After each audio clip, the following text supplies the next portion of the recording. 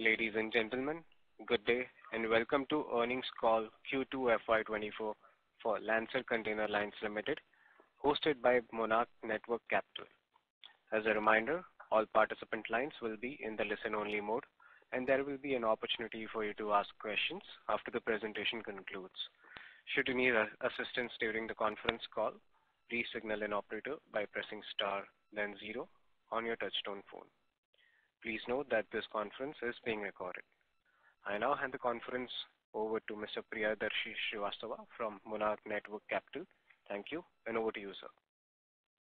Thank you, Sagar. Good evening, everyone. On behalf of Monarch Networth Capital, I welcome you all to Lancer Container Lines Q2 and H1 FY24 earnings call. Today, representing Lancer Container, today we have with us Mr. A.K. Chataiwala, Chairman and Managing Director, Mr. Praful Jain, Executive Director. Now I hand over the floor to Mr. Chataiwala and Praful, sir, for their opening remarks and outlook on business. Over to you, sir.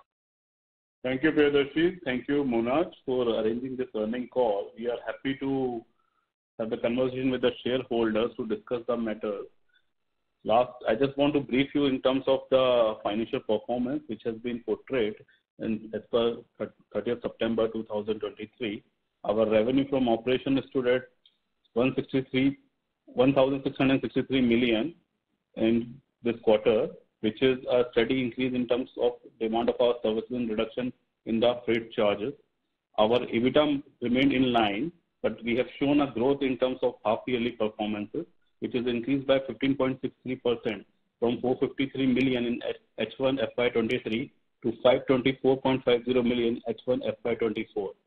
That stood at 142.07 million in Q2 FY24 and 283.27 million H1 FY24. The margins, PAT margins grew by 156 basis points and by 222 basis points in Q2 FY24 and H1 FY24 respectively. This is just a brief. We have added around 610 TEUs as new additional capacity for the container. The total capacity has been reached to 15,181 TEUs as on 30th September 2023. We can kindly proceed with the questions as we can discuss all those matters which are all queries from the shareholders.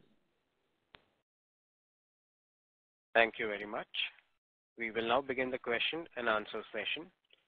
Anyone who wishes to ask a question may press star and 1 on their touchtone phone. If you wish to remove yourself from the question queue, you may press star and 2. Participants are requested to use handsets while asking a question. Ladies and gentlemen, we will wait for a moment while the question queue assembles.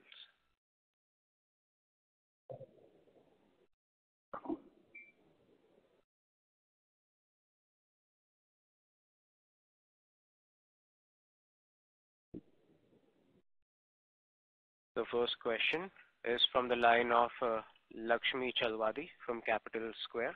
Please go ahead. Hello. Good afternoon, everyone. I'm Lakshmi Chalwadi from Capital Square.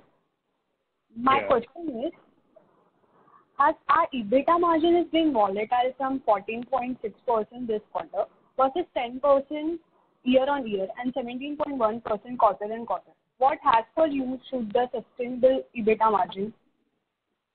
If you compare from last to last years, our EBITDA margin has shown a consistent growth coming from 7.5% reaching to 9% and 10%. And right now it has been on 11 to 12 to 13%. This is the sustainable margin which we can able to see 12 to 13%. We can see drastic fluctuation in terms of EBITDA margin because new areas of operation which has been catered to our kitty. Now, new areas where we have entered for our NGOCC operations like Africa and Latin America, where we have a better margin in terms of these services which we provide.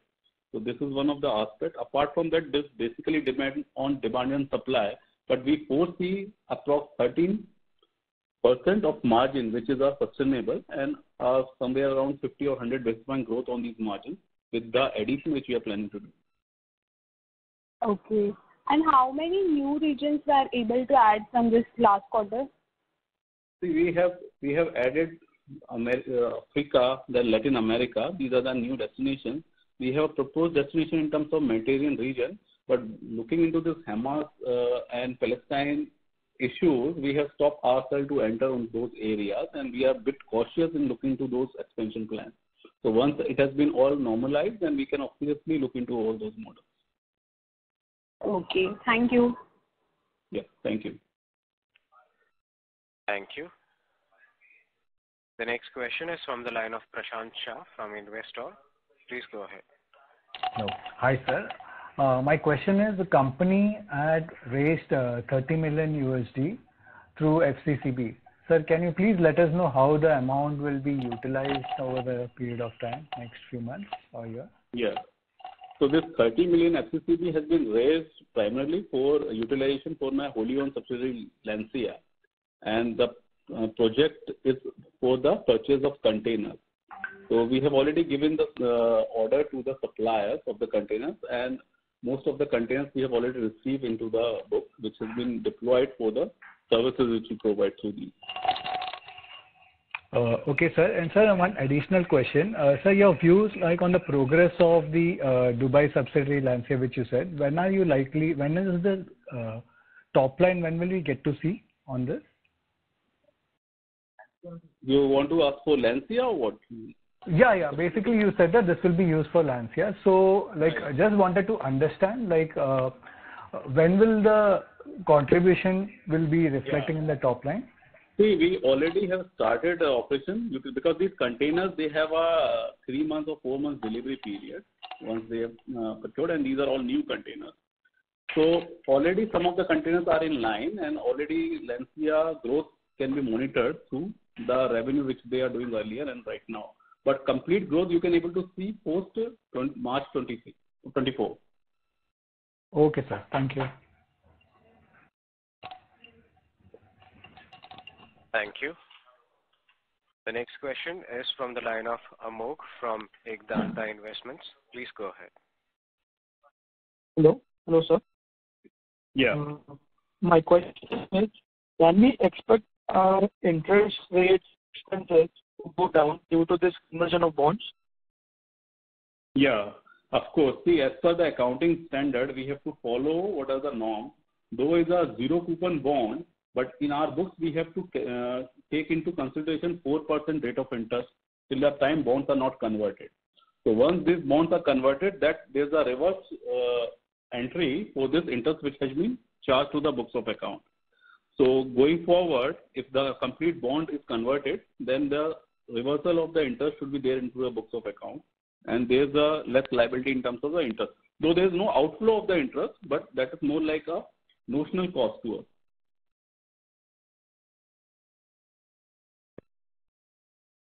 I hope I answer your query. Yes, sir. Yes, sir. Yeah. Do you have any more follow-up questions, Amog? Not yet. All right. Participants are requested to press star and 1 to join the question queue. The next question is from the line of Vaishali Parker Kumar from Vihan Investments. Please go ahead. Good evening, sir. Thanks for taking my question. What is the status of our FCCB? You have mentioned that you have converted worth rupees 238 crore of bonds.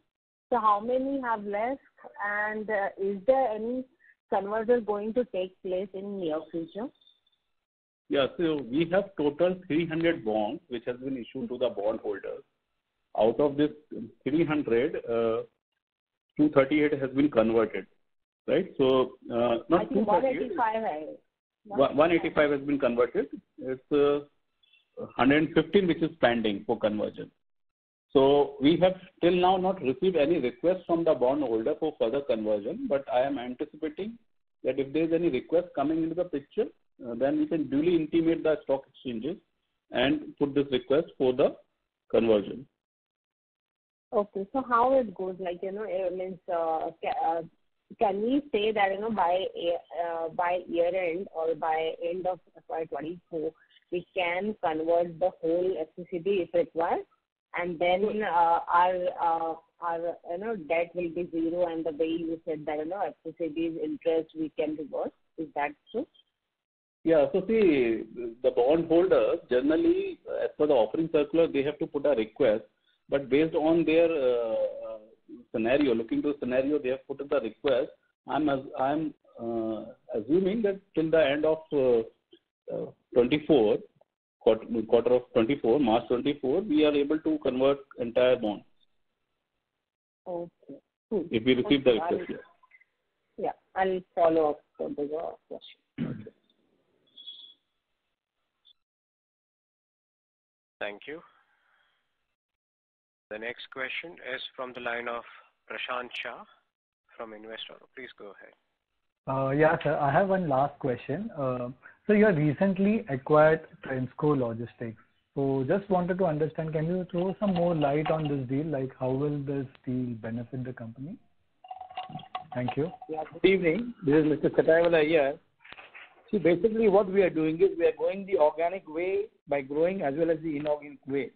So we are trying to acquire certain companies which has the potential to grow faster and within 2 or 3 years give an impetus to the top line and the profit of the company.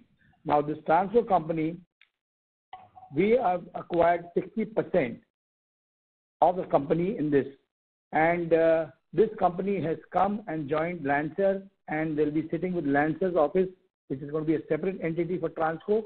It's going to be a separate profit and loss account out here. It's going to be like a subsidy for them, and they will be working for vessel operations, which is a new venture that we are starting out here, and the freight forwarding in this company. So we foresee in about 2 years' time a substantial amount of growth in this company. Sure, sir. Thank you very much. Thank you. Participants may press star and 1 to join the question queue. The next question is from the line of Padmaja from Parmeshwari ADV. Please go ahead. Thanks for taking my question. So can you throw some light on the progress of our Dubai subsidiary Lancia and when it will start contributing to our top line? Yeah, good evening. Good evening. So let me tell you, Lancia is a 100% subsidiary of Lancer. This company was started 22 years back, and it is doing quite well. If you see the balance sheet, it's growing really good. Now what is happening is Lancia is acquiring certain companies in Dubai itself. New companies are being formed under Lancia. There's one company which is being formed by the name of Argo. This is already in operation, and let me tell you one thing is, the moment we started this company about 3 months back, this office, which we took, was about 1,000 square foot office in Dubai. That became small, and now we've taken a 2,500 square foot office, which is being done up, and most probably by December 1st or by January 1st, this office, the people are going to be shifted to the new office, a bigger office. So you can see the growth pattern in 6 months' time itself, that they're moving to a bigger office. That is one part. The second part is Lancia has come into a joint venture for owning vessels also in Dubai. The company has already been formed in Dubai. Again, an office has been taken, 2,500 square foot office has been taken, and it is being done up. Most probably, we feel that we should start the operation by January, 1st of January for the shipping also. Okay, great. Thank you so much, sir. Thanks. Thank you. The next question is from the line of Bhakti Oza from Capital Square. Please go ahead. Good evening, everyone. What is the status on the MLO side of our Dubai subsidiary? Are we on the tracks in terms of starting MLO operation in FY24? Yes. Good evening. See, as I've told you, we've already got into a joint venture for owning vessels. Now, the time frame that we've given ourselves, the company has been formed. Lancia is a 51% ownership in that company. We've already taken an office there. Company is already registered. The office is being done up. By 1st of January, we've already applied for sending the funds from here to buy the vessel, and we've already informed the AD. We've already taken the permission from them. So most probably, we feel that by 1st of January, we should start those operations also. Okay, sir. Sir, you were also planning to enter into liquid containers. Even can you please give some light on demand and supply of this segment? Can you please repeat this? You were also planning to enter into a liquid container. Yes. Let me tell you, liquid container, tank containers, we are planning to start tank containers. Again, let me tell you we've already taken an office, a separate office from Lancer, and the staff is being recruited. I think most probably by January, you will be seeing the tank containers, also some movement of tank containers happening. Okay, sir. Thank you. Thank you. The next question is from the line of Yash Sachdev from Finterest Capital. Please go ahead. Hi, sir. Good evening. So I was just going through your press release wherein, the management has guided for a top line of 10,000 million by the end of FY24. And I've even gone through your Q1 and Q2 results. So I'm not able to, connect the dots. In the first 2 quarters, the top line that the company has clocked is nearly 320 crores, 320 to 330 crores, wherein we are guiding, 1,000 CR achieving by end of this financial year. So if you can, sir, just give us a sense of a roadmap wherein, how the company is going to, achieve this aim, what they have aimed for 1,000 CR. And also, if you can just guide for the coming year, that is FY25, wherein what company aims to, clock on the terms of revenue and even the EBITDA margins and the PAT. See, we have projected and provided this guidance of 1,000 crore turnover based on we are planning to start our vessel operations from September. But unfortunately, this has been delayed due to some regulatory payments, right? Because as a part of my subsidiary globally, I have to take the permission from my AD bank and then send the remittance from here. So it has taken some time, and now we are on the track. So fortunately, now we can able to fund the amount to my subsidiary and start the operation. Once this operation will be started, I can foresee 35% growth in terms of my gross margins coming forward from this vessel operation. So where this impact should be there in terms of turnover also, the growth will be enormous in comparison. Second thing, there is a sharp decline in terms of turnover because of freight rate, which has come down drastically in past 1 year. So this being a nature of demand and supply cannot be constant. So, but we keep our things safer in terms of venturing into new verticals where I can add some value to my turnover going forward with the new divisions like Transco, Argo, and other companies where we are doing the joint venture. So parallelly, crossing this 1,000 crore turnover will be a quarter delay, but it should going to achieve in coming quarters, what was the guidance provided. Okay. So that means you are guiding this for by Q1 of FY25. Yeah. Right. And sir, also, for the coming year, for FY25, you can give us a sense, means 1,000 CR you are telling by Q1 for the FY25. Any particular number that the company is eyeing? In terms of number, I cannot quote, but it's better to quote. You can see a growth of around 35 to 40% in terms of my total capacity and turnover. Okay. Right. And this is you are talking on an annual basis. Right. Yes. Right. Done, sir. Done. Thank you so much. Yeah. Thank you. Thank you. Before we take the next question, would like to remind participants that you may press star and 1 to join the question queue. The next question is from the line of Vaishali Parkar Kumar from Vihan Investments. Please go ahead. Thanks for the opportunity once again. So I wanted to understand here, what would be the synergy with Transco JV into this particular company into which segment? Yeah, thank you, Vaishali, once again. Transco, they are already a build-up network. They have a set of clients, big clients, whom they are servicing, like All Cargo, Reliance. There are a lot of people, Tata, they are servicing. Coromandel Group. So in South, they have a very good presence in terms of their freight forwarding business.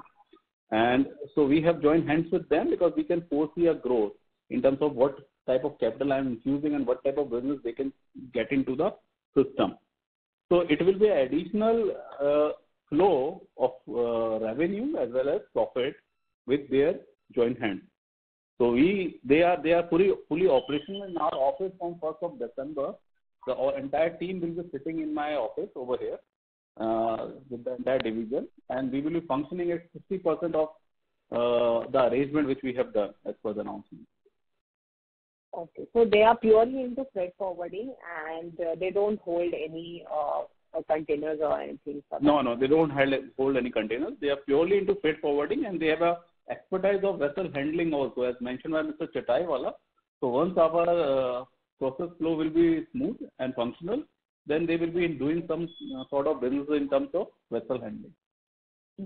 And one more thing, the way this Israel and Hamas war has initiated and taking place. So what is your view that, has our any business has impacted due to this war? Are we, sending logistics in that particular route?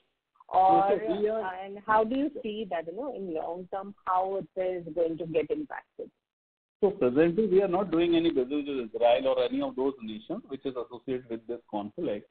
But we have a plan to enter into Mediterranean region through our subsidiary Lancia, which, as I told earlier, also it has been on a cautious note to first of all cross-check and then we look into the business going forward. Right now, we are not doing anything in terms of those areas. But of course, as the sentiment changes, there should be some type of cautiousness you can see into the market, where we are also effectively watching. Okay. So when earlier we were talking about the Mediterranean areas region to get entered, we will, for timing, we will keep a hold on that. And correct. Everything settled, it will, get into right. it. Okay. Right. Yes. Okay. Okay, sir. Thank you so much. That is so much. Okay. Thank you. Thank you. The next follow-up question is from the line of Padmaja from Parmeshwari ADV. Please go ahead. Thank you for giving me the opportunity. The company has mentioned that it has plans of 24,000 TEUs by FY24. And in this quarter, you have added 610 TEUs.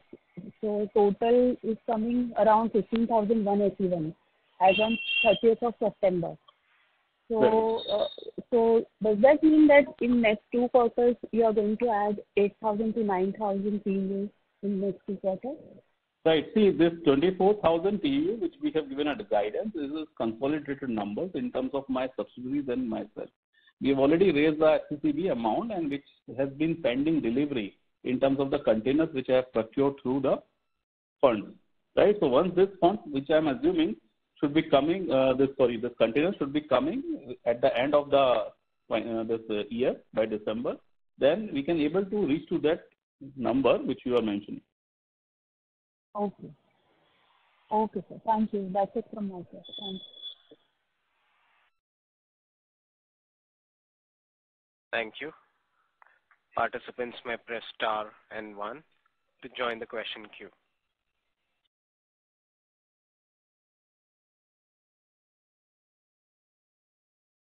The next question is from the line of Mr.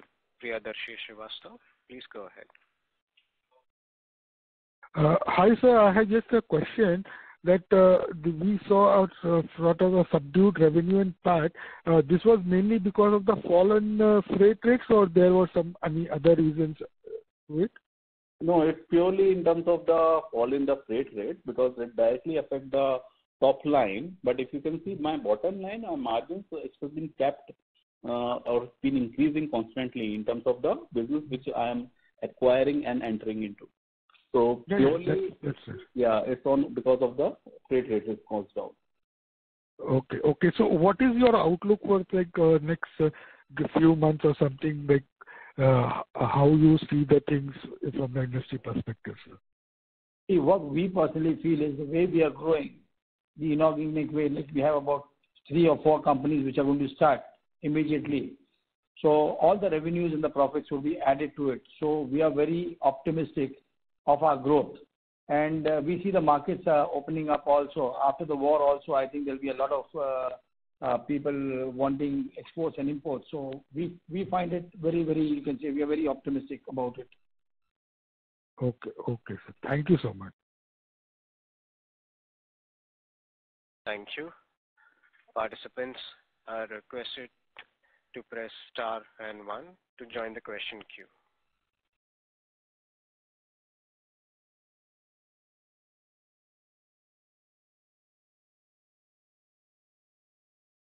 The next question is from the line of Yain Kapoor, who's an individual investor.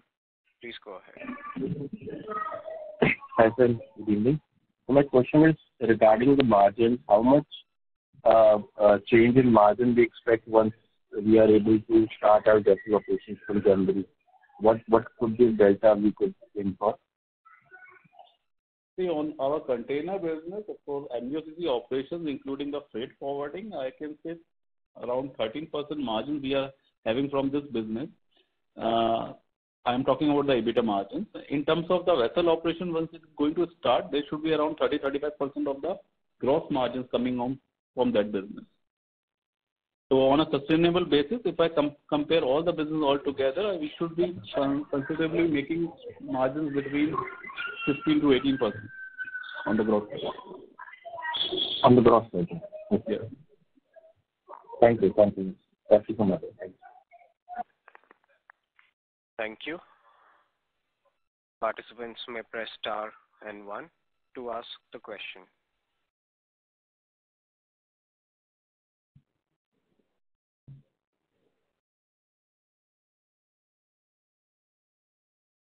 As there are no further questions, I would now like to hand the conference over to the management for closing comments. Well, let me tell you, the way Lancer is growing, like we've got about three companies which are going to start. We are very confident that we should be growing and your revenues and your profits should be increasing many folds. That is what we feel. And the team is also expanding. Now tank containers are coming in. We'll be owning a vessel. Containers are increasing. And another company which has been set up in Dubai. So if you add everything, I think it's going to be really, really positive about it. We are very optimistic and very bullish about the company.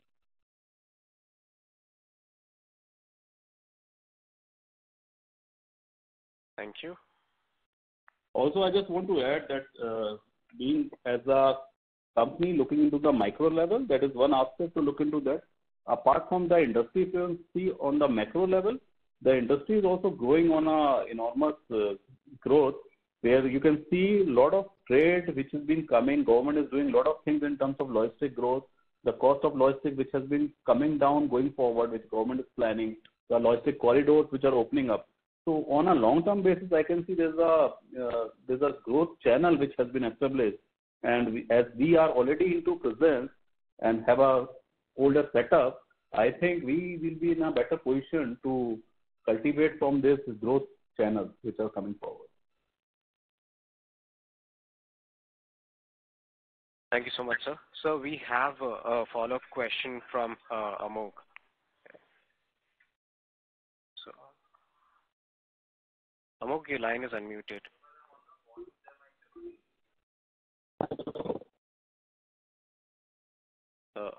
Amog, sir, your voice is not that clear. Hello, can you hear me? It's better now. Yeah. So one small question. Are we still keeping our target of 24,000 by financial year 25? Yes. Okay.